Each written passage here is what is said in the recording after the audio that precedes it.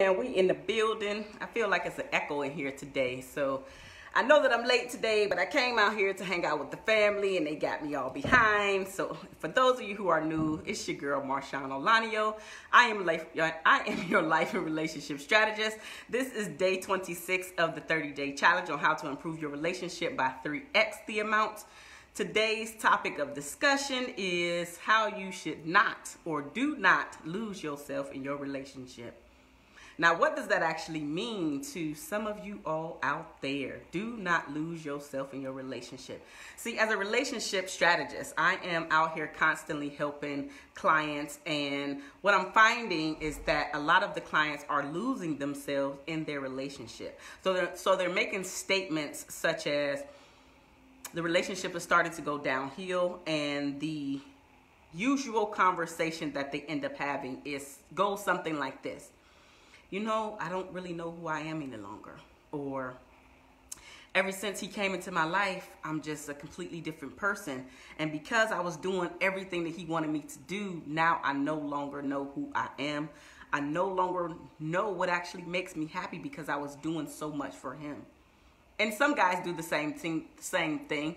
They don't really understand who they are since they've been in that relationship. Hey, Krista. Hey, Galena. I see y'all watching. So they don't understand who they are since they've been in that relationship. And this becomes a problem, especially when that relationship starts to tank, especially when it starts to be over with. Then you're trying to figure out who you actually are, why you're still there, and what made you lose yourself throughout the course of this relationship. How did you start to lose yourself since this relationship came into fruition? And so a lot of things, I just want you to realize that you can improve your relationship by not losing yourself. Because when you do this, you are actually making your relationship that much more important, that much more fun. You're bringing something to the table because you have something to speak about. You have something to talk about. So you don't want to lose yourself in your relationship.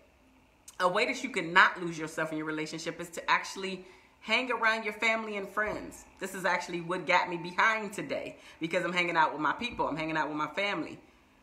But you don't want to not hang out with the very people that you used to hang out with before you got into this very relationship.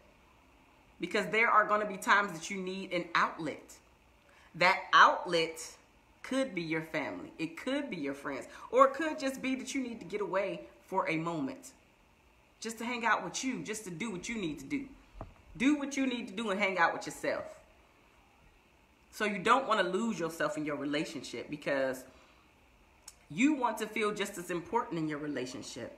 So continue to hang out with the friends that you used to hang out with, or up-level your friends. Sometimes people are only around for a season, so I understand that sometimes that you have to cut back on certain friendships so you can build new ones. That's okay. But do not lose yourself in your relationship. Don't do that, because if it ends, then who are you going to go back to and talk to?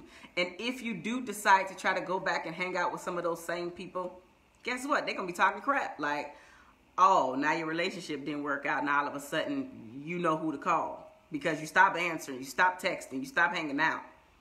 So don't lose yourself in your relationship, because you want to continue to be an individual. You want to continue to be an individual as well as building your relationship while you're in it. Another thing that you can actually do is just to spend time apart. I know that kind of goes into friends and family, but I specifically want to say spend time apart from your spouse, because with your friends and family, your spouse could always be around.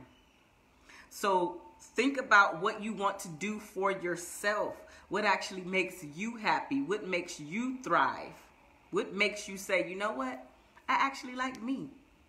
I actually like being in a relationship with myself. And so because I like being in a relationship with myself, of course I like being in a relationship with my partner, with my spouse. Spend time apart doing the things that you like to do. Even think about some of the things that you have asked your spouse or your partner to do with you that they don't want to do with you. find time to do them, even if you have to do them by yourself, or if you find somebody else to do said things with. I'm not saying going out there and starting a whole new relationship or anything like that. No, that's not what I'm saying. However, if there are some things that you want to do that your spouse is continuously saying, no, I don't want to try these things, go out and do them by yourself, or find somebody else who wants to do this exact same hobby, this exact same thing, this exact same event, go to this exact same concert, and then go and have a good time with them. But when you come back to the house, you'll also have something else to talk about and share with your life. Share your life with your partner or with your spouse. You'll have something to share once you come back home, especially if you are continuing to build your relationship with yourself, if you are continuing to be an individual while you are in your relationship. So if this relationship does not work out for whatever reason, maybe you have an epiphany after watching this series and you're like, you know what, this one really ain't working for me. Then you don't have to have that conversation to say, you know what, I actually lost myself in this relationship. I really don't know who I am in this relationship.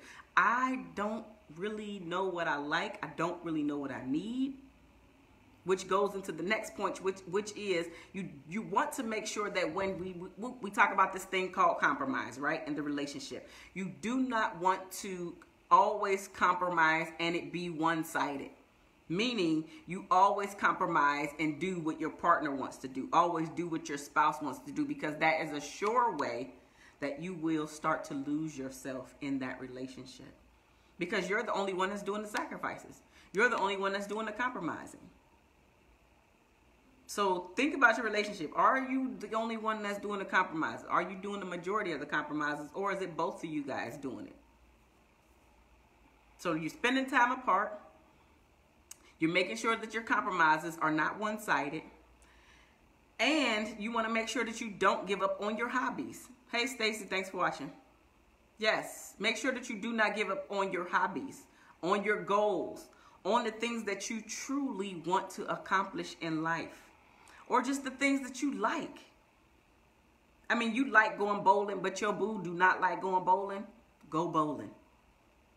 This could be your time apart, doing the thing that you like to do, doing the thing that you know that brings happiness to you. See, we want our partners to be a part of all aspects of our life, but truth be told, it doesn't always come down like that. It doesn't always happen like that, but that's okay. That brings and adds more layers to your relationship. You don't always have to do the exact same thing that your partner or spouse wants you to do. They don't always have to do the things you want them to do, but that actually builds character for yourself. You continue to know who you are as an individual while you're in the relationship, and you're doing stuff that you actually love and like to do. This is adding to you. It's building to you. So continue to do those things. So again, like the topic said, you do not lose yourself in your relationship. You do not end up like some of my clients who've come to me and said, I do not know who I am. I don't even know what I like. Who am I? Like if I ask some of my clients and just people in general, if I'm out having a conversation with them and I say, who are you? They say, I'm a wife, I'm a mother, I work here, or have this job title or whatever. But that's not really who you are. That's a part of who you are, but who are you deep down inside? Compassionate person, loving person, honest person. Who are you?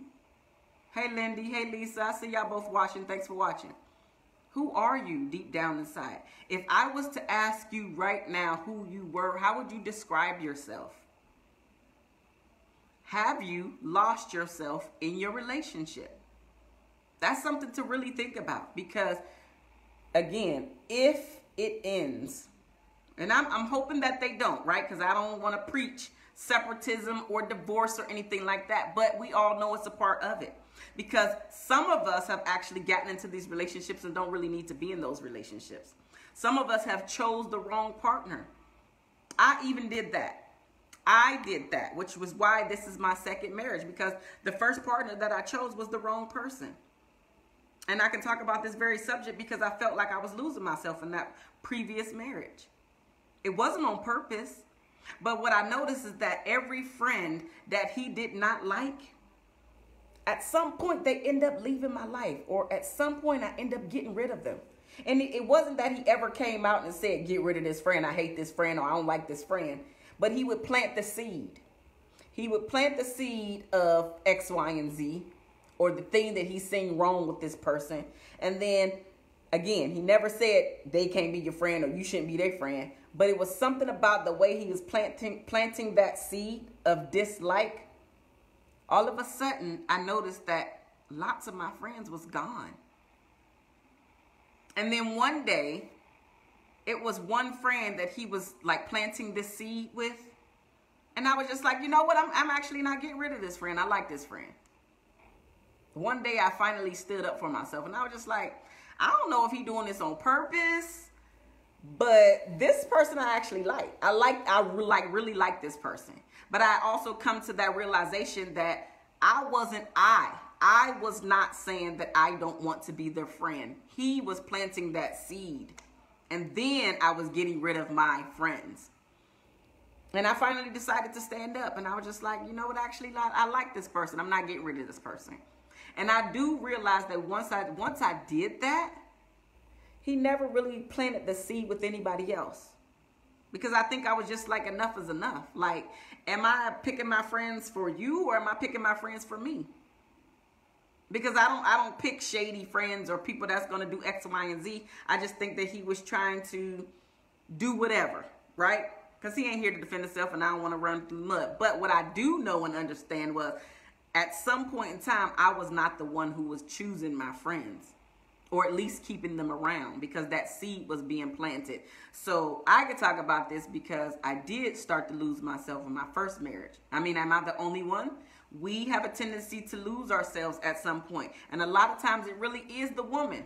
Not 100%, but a lot of times it's the women that are losing themselves. I mean, am I the only one? Have you ever lost yourself in your relationship? And even when you think about it, have you lost yourself in this relationship?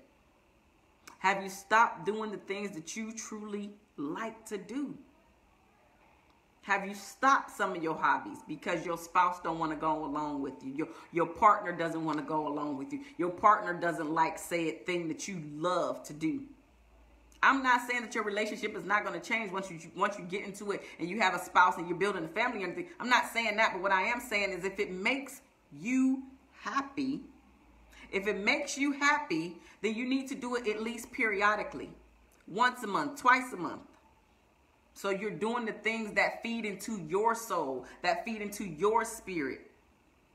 Even if your spouse or partner doesn't approve. It's not about that. It's not about them, really. Because this particular one is all about yourself. Because if you compromise too much, hey Marcel, I see you watching. Thanks for watching. If you compromise too much, all of a sudden it becomes you're in their relationship instead of y'all in y'all relationship. You're in his relationship, or you're in her relationship. You're just a part of their world. They're not necessarily a part of yours, nor are they trying to make you a part of their world. So how many people out there can understand what I'm saying about losing yourself? Because we get so excited that we're in a relationship that we start to just shut everything down, shut everybody out. And that's not the way you're building a healthy romantic relationship. That's not the way that you create a happy relationship. I get it. There's the honeymoon stage. I get all of that, where you guys are just looking at each other. Y'all loving on each other all day, every day. Y'all want to be around each other all day, every day. I get all of that. But after the honeymoon stage has gone away, who are you? How are you showing up in your relationship? Brianna, I see you. Thanks for watching. How are you showing up in your relationship? Are you lost? How often have you sat down and thought about how you're showing up in your relationship? Have you lost yourself in your relationship? Are you always the one who's compromising? Have you stopped your hobbies and goals? All because of the partner that you're in a relationship with. Because if you're in a relationship and that partner is never pushing you to do your thing, how are they for you? Really, how are they for you to reach the next stage in life? Because most of us need that push. We need that push to get to the next level. And if you're in a relationship, your partner should be the one pushing you. I'm not saying that they have to push you all the time, because you do have to have a little bit of get up and go about yourself by yourself. But if your partner is not helping you, push you along the way, like, listen, you got to get out the nest, boo. You got to go out there to the world and show the world and let the world see who you truly are. How often is your spouse for you? Or are you consistently losing yourself in the relationship that you're in? Think about it. That's the homework this week. Think about, are you losing yourself, or have you lost yourself in your relationship? How do you describe yourself when somebody says, who are you? Are you everybody's thing and never any of the things that you want to specifically put in there, because it's been going on so long that you don't even realize that you're actually Xing yourself out of who you are? Something to think about, y'all. Something to think about. I was tired of losing myself in my first marriage. And when I got out, I made myself a promise that I'm never going to lose myself again. I'm never going to not know who I am in any other relationship. And I know exactly who I am. I know exactly what I want. I know exactly what I desire. And I know exactly what I deserve. From myself first, but also from my husband. We're good. He's good. I'm good. I know who I am. He knows who he is. We're both 100% people coming into the relationship. So I'm asking you, who are you? What is your percentage?